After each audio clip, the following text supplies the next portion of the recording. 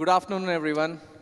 Vlad, I have realized that it's very hard to stand between people and their lunch, but it seems today we are in that unenviable position.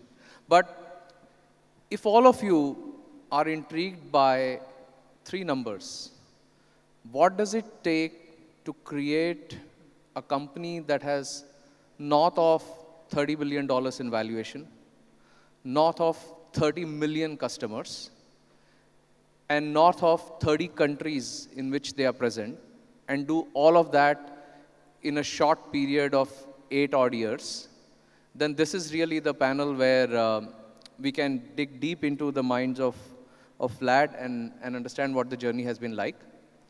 Vlad, as we discussed earlier as well, we are going to keep this discussion focused on 3 critical areas, but we will try and peel the layers and get a bit deeper. So we are going to go through 3 conversations. There's going to be the first conversation on what does it take to build a great product? What does it take to build a great multinational company?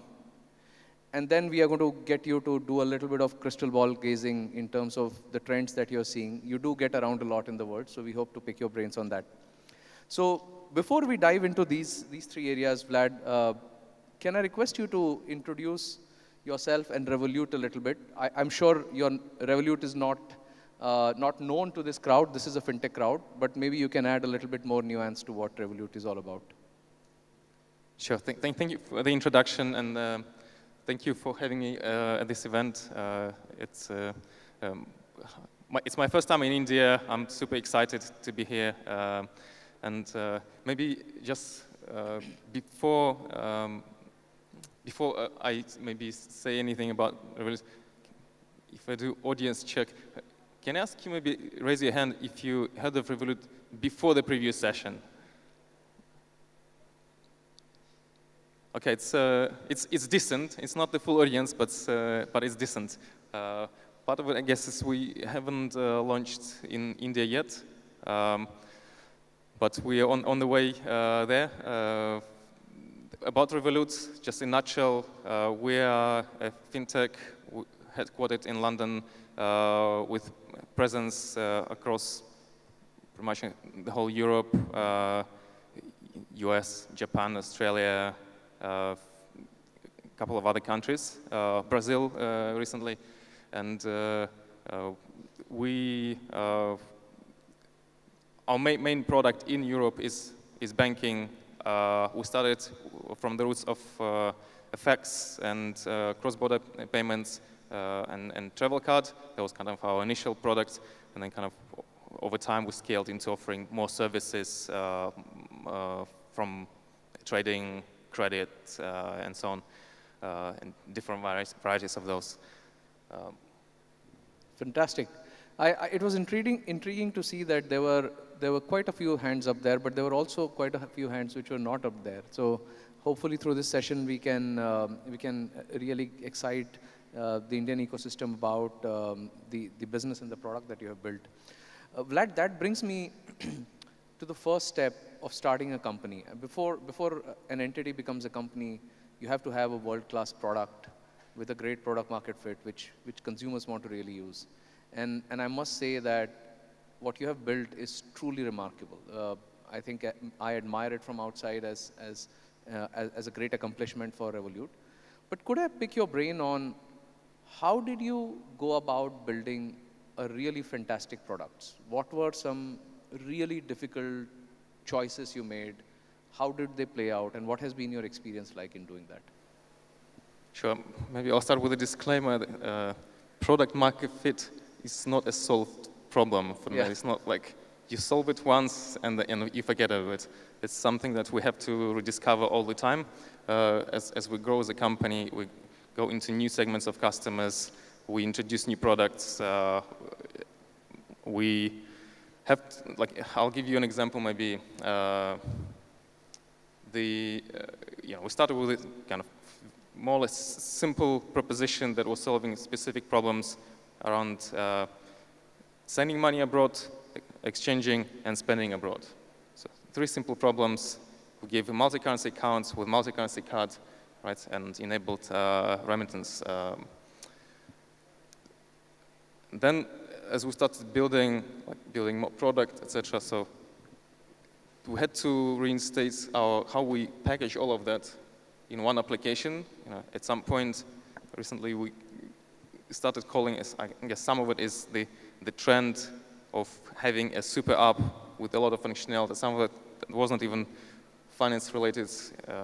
There's a lot of affiliated products. Like in Europe, we offer things like hotel bookings, which are right in the app,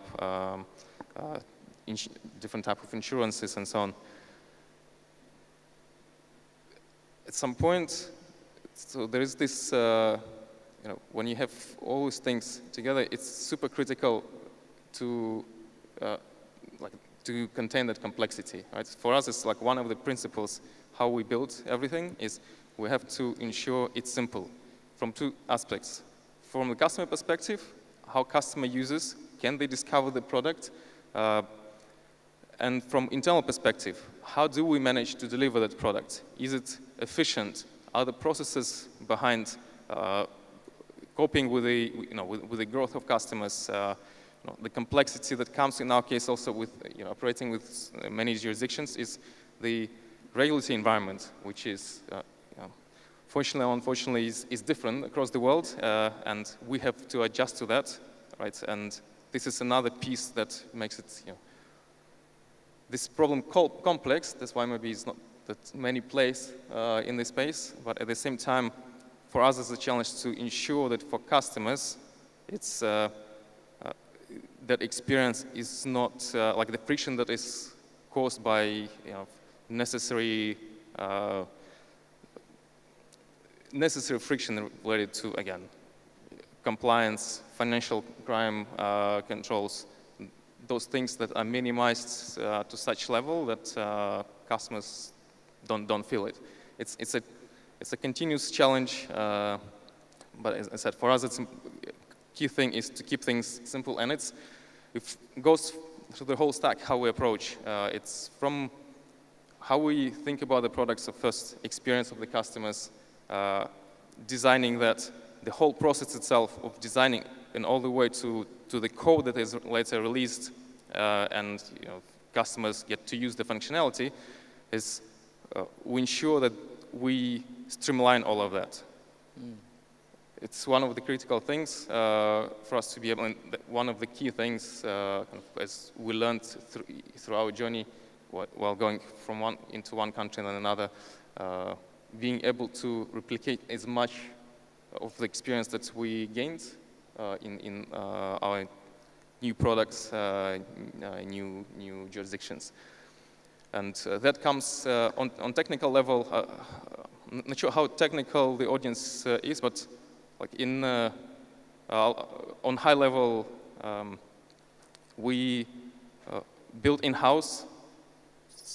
99% of our technology is in-house built. It's covering pretty much everything, including HR system. That is also at some point we decided to build our own in-house because to be able to facilitate our processes, how we design them and evolve them accordingly, instead of being, people management is a critical piece for us as a growing company now with over 6,000 people globally, with challenges of working, in distributed environment as well, not just being in one country. So that's key, and so it's in-house. Second is open source. We don't buy software. We do work with SaaS vendors for certain areas, but we prefer to build and deploy own code. Then for each of the layers kind of the development process, as I was saying, from designing the product to building it, to releasing it, to collecting data and analytics to be able to define what is going to be the next iteration of it. We approach it with standardization, single framework for all of those things, single platform, and organizationally we're structured to support that, so that across the company, different business units working on different products, they can have as much autonomy as possible, but at the same time, there's a lot of reuse of all those things, how to do things, right? So that we don't end up with discrepancy across our whole ecosystem of over 1,000 different applications. That's a key thing, right? Like for us to stay up to date, to be able to react to market customer needs. Just as an example, for us, notion of digital transformation, like it doesn't exist per se. How, like in bigger old organizations where there is discrepancy of technology, those are big multi-year programs usually. For us, it's coming from a need. Okay, we need to be stack has to be up to date. As an example, a simple example, if we need to maintain the latest, for example, one of the predominant technology we use is Java, and for us to leverage the latest version of it, we need to consistently upgrade all our stack, all our applications in Java in shortest term. So this is how we approach. We don't leave it to individual teams to do that. We do it with very small effort. In our case, it's a team of 2 people that is preparing everything, and the upgrade happens within a matter of 2-3 months. While all the teams working on their products, etc. There is no big disruption, etc. So this is our typical approach on all kind of parts of our architecture. Did you say 6,000 people globally?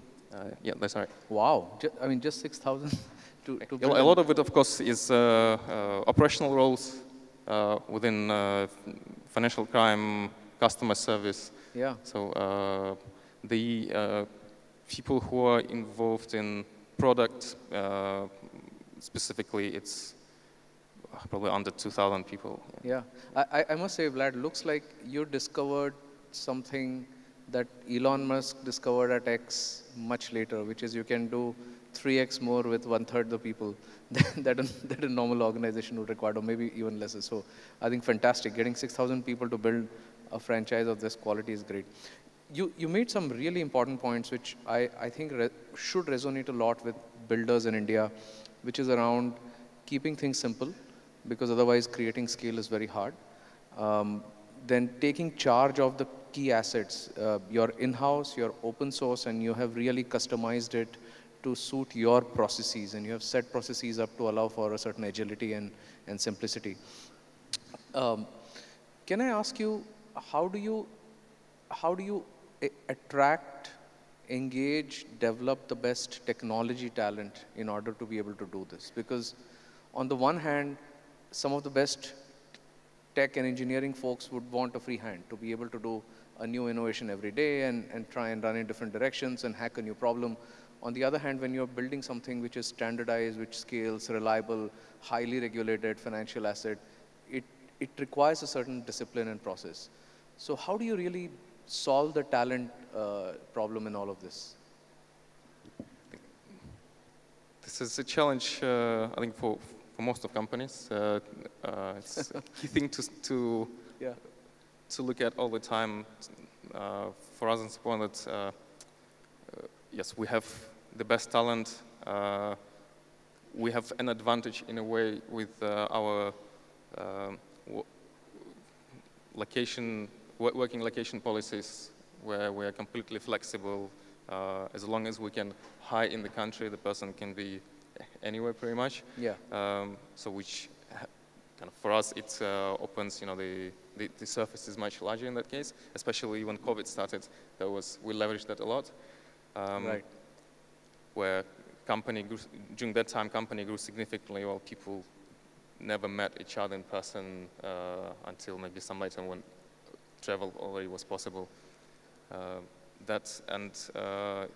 Another aspect, we realize that we're looking for traits fundamentally. We're looking for fundamentals, in terms of knowledge, whatever the person is specializing in, and ability to learn.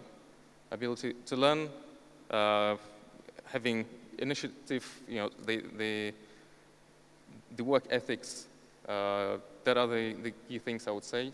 So what I would call culture fit is a critical stage in our interview process as well. So that part itself, you know, how we interview, it's not also left like individually to each team to do it. Like we have a system across the company, which is then specialized for different roles, etc. There are owners for these processes, from interviewing, onboarding, and so on. So I can't say we're perfect in that area. There's continuous work, but I would say it's something that has to be looked at all the time. Talent management is key. Yeah, but I think you said something really key to the issue of being able to attract and groom and retain great talent, which is to hire for a certain fit. And it's great. I mean, obviously, all the things that you said, which is about you should be good at technology if you're being hired for technology and so on, but also work ethic, and do you really fit into the overall ethos? I think that actually is a key point, and potentially something very useful for builders in India and founders in India who are building companies. If I stay on the theme of the product a little bit, you spoke about customer experience and then going down all the way through the stack to getting the right processes and then the right technology and then the data and then going through an iterative route to keep getting it better. As you were building these, are there some moments that you felt, aha, I mean, this really is something I didn't expect, or this is really something that is very important and is critical to build a great product or a great digital asset? Or were there moments where you felt, this is really hard, I made a mistake, this is the wrong way to go, and we should avoid going down this path? I think hindsight is always you know, the better side, but it's. I think one of this, again, strength maybe in our company ethos is the adaptability, right? Like the things I mentioned before that help us to adapt to situation, especially if we consider the things that happen in the market in the last year alone, globally, from banks collapsing, crypto firms, all of these things, they happen, the war in Ukraine, all of those things had big impacts on us as well. So for us to go through those challenges, it's important to be able to adjust quickly. Like risk management is, again, another key thing. Like for anyone who is in financial industry, and people would understand that. Maybe part of the one of the lessons maybe is within the regulatory environment, especially certain way how financial institutions should operate. It's already designed by sort of regulators, right? For us, what is important to realize at some point, I wish we realized that later and figured out maybe it was more even figuring out how to do it, how we can integrate all the three lines in such a way, or most importantly, the two lines, the first line of defense, the second line of defense, in such a way so that they can operate and not be against each other, how it often happens in some organizations, and but work together because the goal is common, to create the best product, the compliant product, the secure product, solve problem for customers, right? The motivation is the same, and the challenge is how to make this work together. We integrate the risk management part into product management. Wow. Okay. So that's key thing. It's not like enough I thought it was challenging. Like in the beginning, it wasn't working very smoothly. Correct. But it's kind of going through iterations because it's learning from both sides, especially people who come from backgrounds where they're sort of used to just be, if it's second line on kind of being a barrier. Yeah. Business being kind of treating it as a it's a hurdle. Yeah. So that breaking that, making each side learn the other side. There's in our case, from business side, there's constant feedback into how the risk processes, how risk framework works. Accordingly, back into product from risk, there's a lot of feedback, training that is happening so that product can actually understand better how to manage on risks and so on. So that's really fascinating, and I think it's a sign of the maturity that overall in the fintech and the new ecosystem that's happening. This conversation about risk management is so central. We talk quite often about this notion of compliance by design and not an afterthought. Once you have built something, then you wake up and think, hey, is this compliant? Versus as you're building it, really asking yourself, is this compliant? And a fascinating and a more recent anecdote, I was there in the other room with the Matrix Partners track, and one of the other very senior founders in the Indian ecosystem said, I do something really simple. I imagine that the regulator has downloaded my app and has started using it. So just as you would imagine a customer downloading your product and using it, you also imagine a regulator using it, and just that mind frame gets you really alert about what would be the first reaction, what would be the second reaction, and then you start thinking a bit differently. So I think it's a great lesson for everyone and a sign of great maturity. So let me shift gears a little bit from the product towards building a multinational company. And I must say there are so many aspiring players, new-age players who want to cross borders. And there is often an intuition that technology can kind of scale borders very easily, data science can scale borders very easily, even if the regulatory environment and regime is different. But it's easier said than done. And I think you in Revolut have really done that more successfully than many others. So what has been the magic sauce? How have you really thought about internationalization while maintaining the right local balance? And how did you make this happen?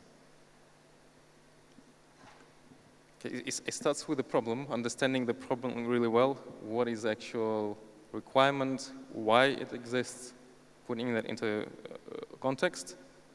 Second step is for us, and this is kind of how I push to think, product, engineering, operations, everyone who's involved in deciding, anything, is to think with framework in mind. Because almost always, like most of problems, they are not a single instance, not one-off. How we can do it in such ways, so we introduce the frameworking, yes. A framework for it, so we can actually then do it again easily, right? So we don't just solve it, once off, and what I mentioned maybe earlier, like the framework platform approach, which at the same time gives autonomy to different teams where it's needed, right? Where teams within a specific market, they own the market. The important part for them is to be able to reach the customer, to create the message, to understand the needs, what specifically needs to be localized, deliver it to teams that build it. And the way we approach as well, again, we had a lot of learnings over the years, because we started expanding outside of Europe first time in, our first approach was 2018. Not initial things were sort of very startup-y, let's just do it and see what happens. There was a lot of learning from that, and kind of we realized, okay, we have to have more structured approach. One of the things we do, like the challenge we had, for example, with local teams getting requirements when we have centrally built platform, having the kind of the central human capital that is then demanded across the world was a challenge. Right. How we solve it? Currently, we create local hubs, but we don't do it. When approach again, my as well approach to scaling is not to build straight away for for the absolute scale, but to do it gradually. Right. Like in this case, we don't That's create a team per country. We have regional hubs where they work with, within because one of the main challenges is collaboration, and it's not even location that is critical, but the time. So people in close time zones, they can work together. Yes. This is one key thing that was important for us to solve, and they know, like, what we define them: local hubs, regional development hubs. We have one in Latin America, another one is in Asia Pacific, focusing on these markets. Wow. Okay. This is remarkable. I have not. Honestly, I think this is very unique because what you are doing is you're creating local hubs in certain time zones, and that hub has the technology and talent density to be able to solve the problems in that area. I think the second thing you said is that don't go and build it for the ultimate scale right away. Build it incrementally, because there is a lot of learning that you learn and that comes along the way. And you spoke about this thing I want to get a bit deeper into. You spoke about don't solve it idiosyncratically for just one odd market. Think of a problem as a framework and then kind of create a structure. Can you give me a little more color on that, or some example, some way of thinking about it? Because I'm sure there are a lot of founders who are trying to go international, and they're going to go through this experience of frameworking the problem and making it more generic. So how do you really do this? What does it mean? And this probably aligned with the previous question, things that I wish I did earlier. Yeah. So if that thinking about communicating to everyone the importance of streamlining and simplifying, it's like, I'll give you an example.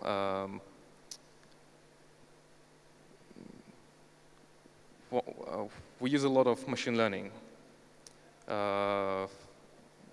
Data scientist is one of the key roles that we hire for, and this space in itself is still not mature. Yeah. It's fairly new. It derives from computer science more generally, but there's certain specialization, and the industry itself is not mature yet. The practices, the tooling, everything is, the people who come to the company, they learn how to use that. They come up with own ways to do it.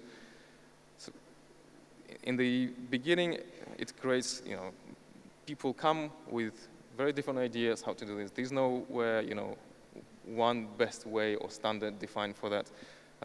And we had a problem that managing the models, and it's because it's a complex process, it's a more complex process than writing software. Right. That in itself created a lot of complexity, right? Then we decided, okay, this becomes too complex. The knowledge gets lost sometimes.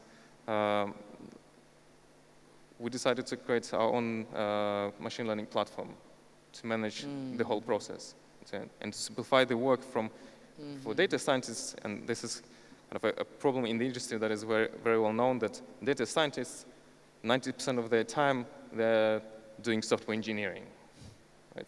That's a big problem. Like, we realized it as well, and like the way we approach to build this system where engineers focus on building the platform for data scientists to work on their models. Right. Focus on where 80% of their time they just work on the models instead of figuring out how to deploy it, how to run it, how to train it, how to connect it to data.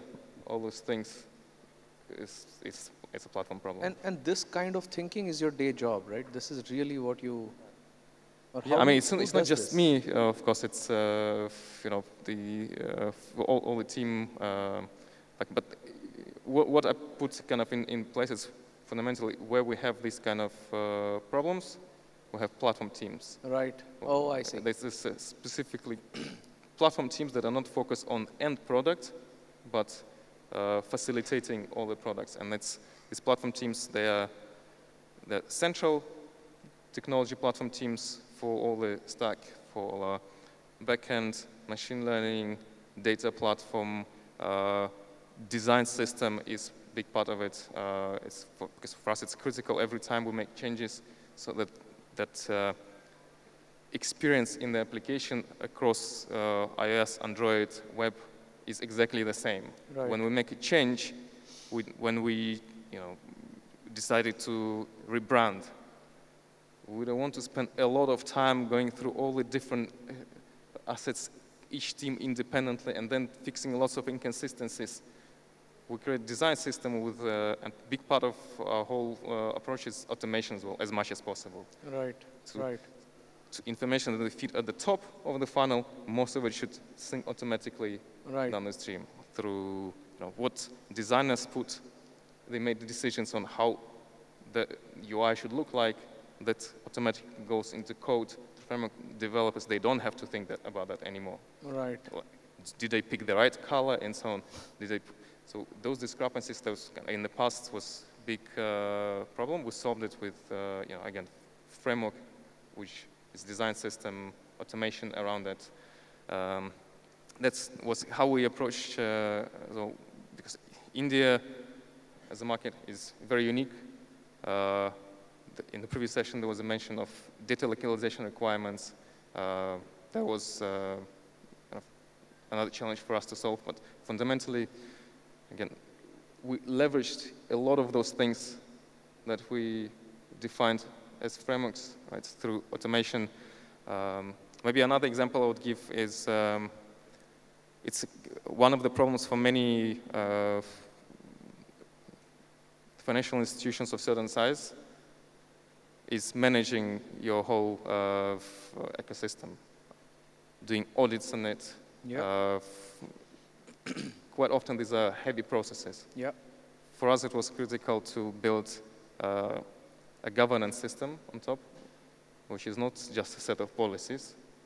Those are policies, frameworks that are coded into system from which most of things are automated.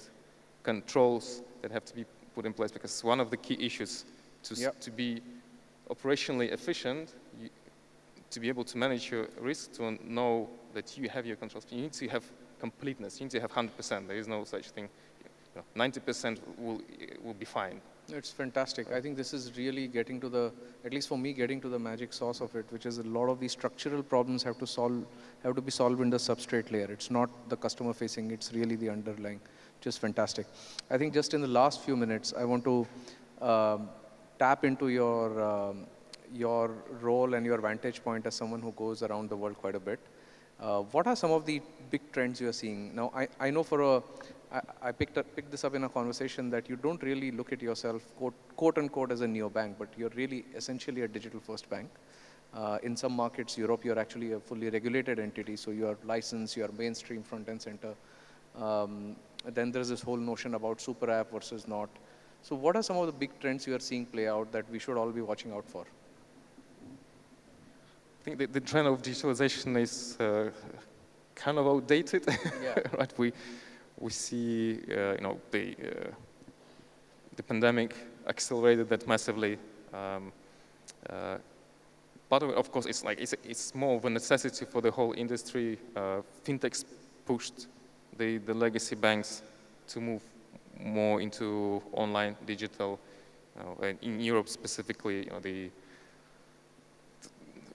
in 2019, 2020, those were in the news for some of the common taglines, headlines about banks closing branches here and there across countries. So we that is already happening or happened. The other thing, one specific thing maybe I'm excited specifically about is open banking. Yeah. That it was a regulatory initiative in Europe. It's spreading across the world, many regulators realized there's big benefit in it. This challenge in making it work technically, because there's within one country maybe it's a much smaller issue. Within environment like European Union, with every country left to own device how to define the standards, how exactly to do it, which created its own industry of aggregators. But generally, it's like the direction itself, from my perspective, is great because it's we see it gives customers better choice. Yeah. Transparency on things like service availability, switching providers. You don't like the decision. Like before, switching schemes, for example, in the UK existed, and that required a very hard decision. It's all or nothing. You either change your bank fully or not at all, and it's of course less than 1% of population would make such decision in their life. Absolutely. And open banking simplify that you as a consumer can benefit. You don't have to make this hard decision to be just with one provider. You can connect your accounts easier. You can, in some standards, they define even things like transparency on pricing, right, which is fed through the open banking API and so on. Yeah, yeah. No, makes a lot of sense, Vlad. I think you are obviously a great proponent of open banking and the benefits of that for the consumer. In India and in a bunch of other Asian economies, that's an area of focus where regulations are evolving. So I think point well made and well taken. We'd love to go on, but the organizers are keeping us honest on time. I think if it's okay, I'll skip the Q&A, but Vlad and Paroma are around. If there are more questions, please do catch them. Thank you so much and enjoy your lunch after this. Vlad, thank you so much for coming down to India. This is your first visit, but hopefully, first visit, right? Yes, it is. Yeah, so hopefully you come back quite often and we'd love to host you again. Absolutely. Thank you. Thank you very much. And just on a final note, a big congratulations to the whole Indian nation for the incredible launch on the moon. That was amazing. Congratulations.